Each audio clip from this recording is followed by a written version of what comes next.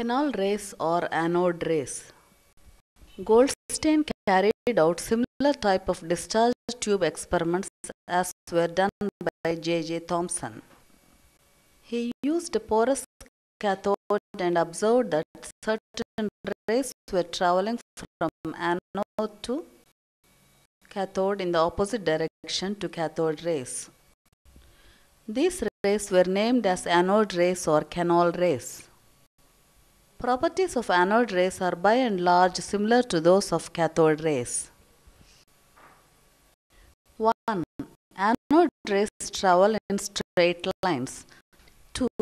Anode rays deviate from their path towards a negatively charged electrode when an electric field was applied.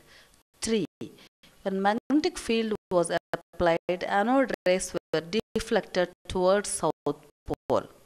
4. The E by M ratio of anode ray particles was same when different gases were used in discharge tube.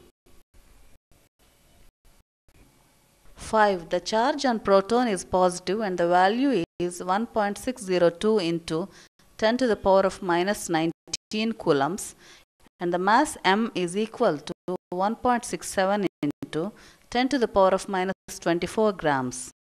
The mass of proton is about 1837 times that of an electron.